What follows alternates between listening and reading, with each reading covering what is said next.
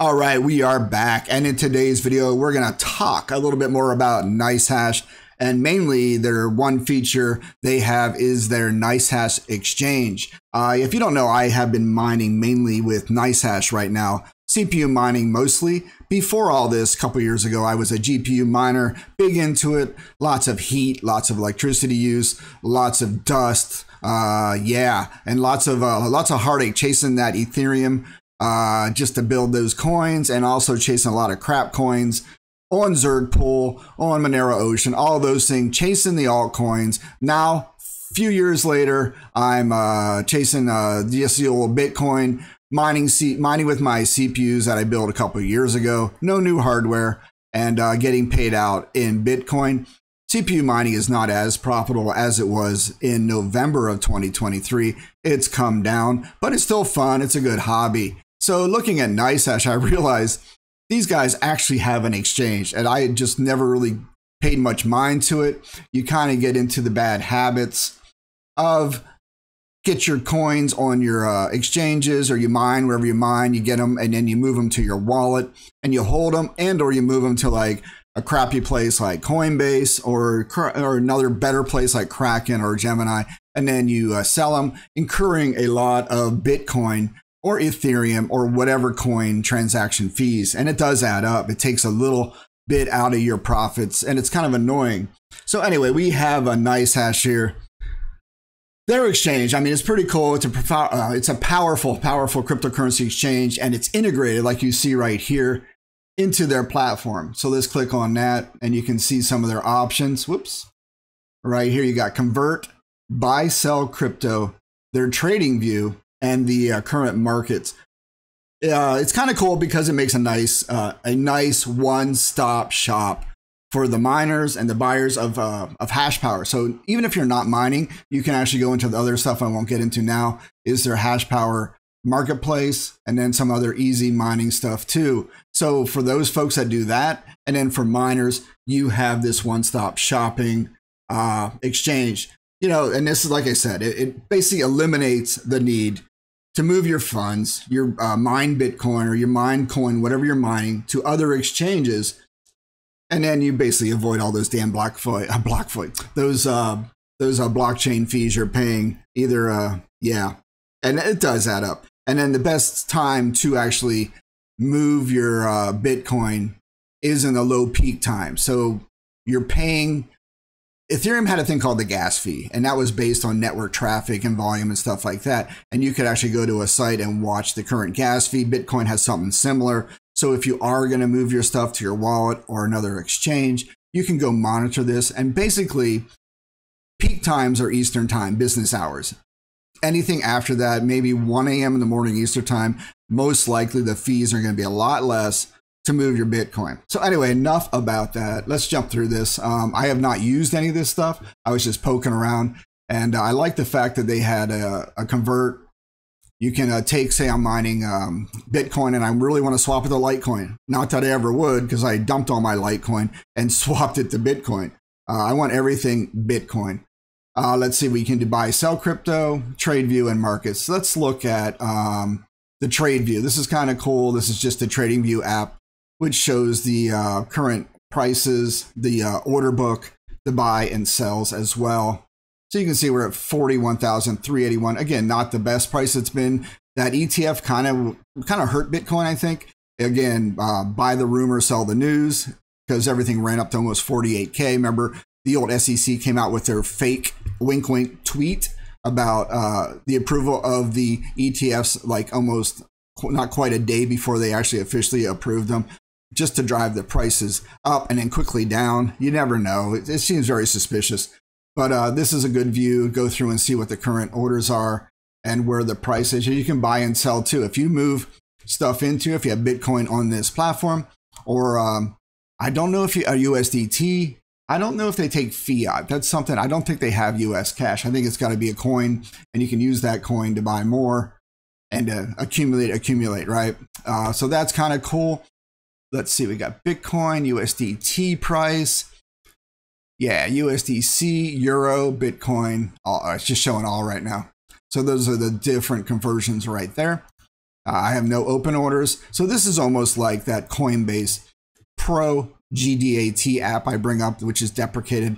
That was, I used from 2017 on. Kind of cool. You can go through and put your orders in and set your limit price, your market prices, stuff like that. All right. So all good, right? You get the gist of it. Go play with it. And let's go to the markets. This is your current, oh, they call it NiceX. That's cute. You got markets and NiceHash, the current market price, the 24-hour low. This might be better than that Apple app I'm using. You have 41,330 is a 24-hour low. So we're kind of at the bottom. And then 41,009 was the 24-hour high. I like this. This is actually more informative than most of the basic stock ticker pages I do use, because they have a 24-hour window and you're just not sure when they started that clock. You're like, wait, it just flipped. What is the real price? You know, it's you know the real price, but what was the high from where? And you're kind of confused by that. This kind of spells it out. We got the volume and we got the 24-hour change down a bit. Litecoin up 1.6, still horribly performing. This was at $400 at one time. Yeah, that's why I dumped it. I just got sick of it. Took the loss and just got into Bitcoin. Yeah, I don't know what Litecoin's up to. XRP, yeah, they're kind of trending down. We got Raven, XMR. Let's see, what else we got? There's Bitcoin Europe, LTC USDT value. It's just all the basically the different values, like ETH to BTC, SOL to BCC, ADA. All right, you get the gist of it. You go watch that. I kind of do like this. You can see where it's at. Let's go back up here. We did TradeView. TradeView, you can buy, sell crypto as well. Go in here and put in what you, oh, you can do US dollar. Interesting. So if you have US dollar on this platform, you can put in your amount and then you can buy Bitcoin. Oh, select your payment method. Oh, look at that. Google, I did not know this. I've never done this. So you can do Visa, MasterCard. I'm not sure if your credit card will block it. Sometimes they may say, hey, we're not going to let you do any crypto stuff on your credit card. This is a few years ago. So they may have changed that. So we got that. You got Google Pay. So there you go. You can buy Bitcoin directly. I don't know what the fees are. You're going to have to read the small print to see what kind of fees they charge on purchases. So there's that one. And you can also convert. So say I mined 1 Bitcoin. Oh, I want to switch it to Litecoin. You can actually go into it and pick what you want to spend on the Bitcoin. And then you can convert it to the actual coin you want. And then you'll pay the fees. But you can do it right here. What is the minimum amount of cryptocurrency that I can buy? Yeah, there's minimums as well. Yeah, are there any trading fees? Yes, the fee is already included in the approximate receiving amount. Trade levels are calculated based on your lifetime activity. Once you reach a certain level, you will never go to a higher fee again. Yeah, so you can see the fee structure as well. So that's good. The more you buy and sell, the more you trade, your fees will drop. So you got that. Let's watch a little video here. This is a short video on how to trade cryptocurrency at NiceHash. Let's see here if this works. In this guide, we are going to show you how to quickly exchange cryptocurrencies at NiceHash. Currently, as you can see, I'm in my wallet and I want to exchange some Bitcoin for Litecoin. All right, this guy's speaking slow, so I'm going to do 1.5 speed. He's basically going to show you how to exchange Bitcoin for Litecoin. Let's rock. I click Exchange and I click Simple View. Now through this form, we can make a quick exchange. First, we have to decide which cryptocurrency we are spending. Spending means that we are giving this cryptocurrency away in order to receive some other cryptocurrency. So here I have to select Bitcoin, and as I said, I want to receive Litecoin. Let's say I want to trade 0.008 Bitcoin. Based on the current ratio, I can get, for 1 Bitcoin, I can get 141.77 Litecoin. And for 8 millibitcoins, I'm getting 1.12 Litecoins. Now, this number may change in time because market conditions change all the time. This is an approximate amount that we are going to get if we are spending or selling 0.008 Bitcoin. If we want to secure this amount, we can enter it here in the minimum trade execution. So, for example, if markets change in time, and if price goes down just at the time when we are making the exchange, we can secure our trade with this number. So for example, I will enter here 1.12. Now this means that the trade will not execute if at the time of the exchange the price will fall and I won't. Yeah, so basically what they're doing, they're setting a limit price. So if you know the ratio is 1.12 and the market drastically drops, then you know the limit has dropped below to what you're willing to spend it at. So the order will not execute, which is kind of nice. So it kind of basically protects you from a fast falling market or whatever, or rising market, so you don't pay more or sell below what you want to do. It kind of gives you a nice feeling on that. Yeah, everything is based on the current prices. This number here, the ratio from whatever you're swapping to whichever coin, varies, I don't know, by the minute based on the prices. It does fluctuate. So you have to find the best ratio for you and decide if you want to execute your swap order, your convert order on the coins. Let's go on. Won't be able to get this approximate amount.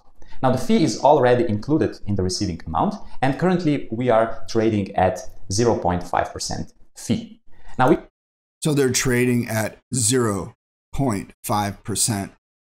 Yeah, you have to decide if you're willing to pay that. But again, if you were to move your coins around to say Kraken, Gemini, or what's that other one? Coinbase, you're going to pay the Bitcoin transaction fees anyway. So do you want to just do everything on NiceHash and handle it there, and yeah, maybe minimize your fee exposure? That's something that you got to do the math on and see if it's see if it makes sense to you. And also note, every time you do a conversion, say you're selling Bitcoin for Litecoin, that's a taxable trade. You have to basically make sure you account that, hey, I sold Bitcoin at this price, and whenever you bought that Bitcoin, that's a taxable event, and you got to record that for Mr. Uncle Sam. Yeah. You got to know that stuff, guys. And I'm sure with NiceHash, they have reporting features as well to help you report that as well as you move forward to doing your taxes. We can get a lower fee if we trade some more. And the good thing about NiceHash Exchange is that you never go back to a higher fee again. So once you reach a lower fee tier, you never go back. And down in the description below, you can see all the tiers and all the fees that are. So that is pretty nice. You do lower your fees the more you trade. And I do not think any other platform offers that. I've not seen that advertised. So that's a big plus for NiceHash. So the more you trade, you get a lower fee structure, and then you hold that fee structure without it ever going back up. All right, let's go on. Available at NiceHash. So now all I have to do is click Review Exchange. Now exchange won't happen just yet, so I click Review, and now here I get the final approximation. So for this trade, I will get approximately 1.128 Litecoins, and I'm spending 8 millibitcoins. Now all I have to do is check this box stating that I understand that the receiving amount is an approximation and may change due to price changes on the market, and that is why we in the previous step set up a minimum expected amount. Now, when I click Confirm Exchange, this exchange happens. So I have sold 8 millibitcoins for 1.13 Litecoins. Actually, I have gained some more Litecoins than expected. Now, if I click View Transaction, I go to my Litecoin wallet, and I can see this transaction here. So here are all the information regarding this transaction. So this is how you create a simple trade at NiceHash. In this guide, we are going to show you how to. Dude, I like it. I like it a lot. It seems up there, if not better, than most of the exchanges I have used. So something to consider. Go check it out if you want to buy any crypto directly. And sometimes buying may be better than mining, because mining, you are paying electricity cost. You're buying hardware. You have hardware fees. You're generating heat in your house. You're worried about fire. If you're not doing it right with GPUs and that, you could always overheat one of these things, or the wires could melt and you could be in a problem situation. So sometimes it is better just to buy the crap, and you can go to NiceHash, put your credit card, or have Google, what is it? Apple Pay, and buy it that way. And then the more you do buy, if you're really into trading, you can lower your transaction fees as you move forward. Having said that, you can also now just go buy the ETF.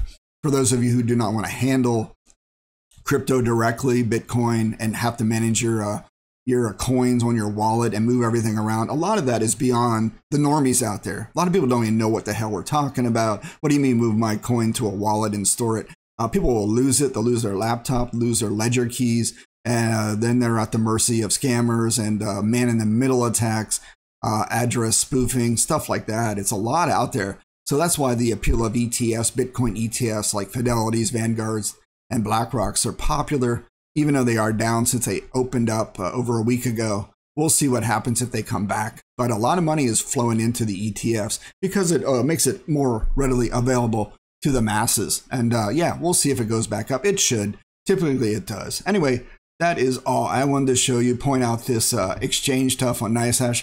I knew it was there. I just never looked into it. And look at my fee, 0%. Well, that's interesting. I need to figure out. I should do a trade on here with Apple Pay and see what my fee is, just to report on it and see how it goes. But yeah, check it out. See what you guys think. If you have used NiceHash Exchange, please make a comment below and let me know how you like it, and let me know what you've used. Have you used the convert, the buy and sell of crypto, the trade view to put your orders in on the order book, and even the markets, what you find on watching the markets, if that's a useful thing? I think I like it right now. Just makes it basically a one-stop shop, which I like. I hate having multiple things I got to bounce around to. If you can just have one place where you can do all your crypto stuff, that is a sweet, sweet solution. Because over time, if you do walk away from it for a year, you forget all this stuff. So having it one place on your one dashboard definitely makes life a lot easier to go back to. So there you go, guys. A little quick video on the old NiceHash Exchange feature. Thank you for watching. Let me know, make some comments below what you think about it. All right, I'll talk to you guys later. Boom.